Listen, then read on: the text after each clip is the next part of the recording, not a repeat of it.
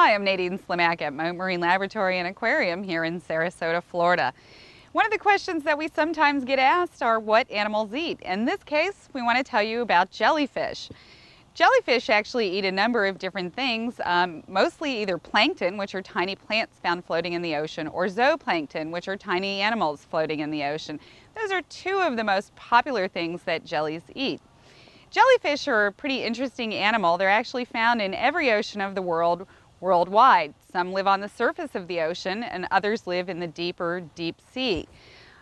There are a variety of jellyfish. There are also prey items for other animals.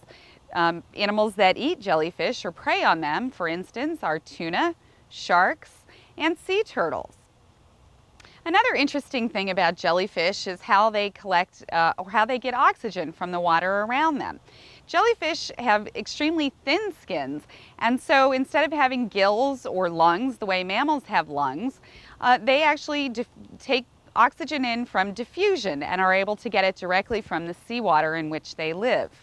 Another interesting fact about jellyfish is that some actually swim while others are more stationary and just kind of float along in the currents. One that would be stationary is called the upside down jellyfish, where the animal's tentacles are actually upside down.